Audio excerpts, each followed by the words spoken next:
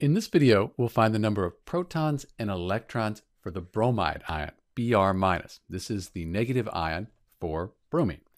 On the periodic table, we have a neutral element. We don't have this negative or positive sign, so this is a neutral element. So first, let's find the atomic number of protons and electrons for bromine, and then do the bromide ion.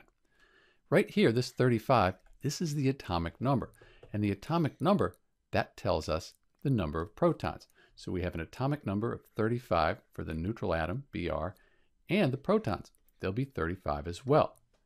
When we look at an ion and a neutral element, the only thing that's different, that's the number of electrons. So the atomic number and the protons, they're the same for bromine and the bromide ion. They're 35 atomic number and therefore 35 protons.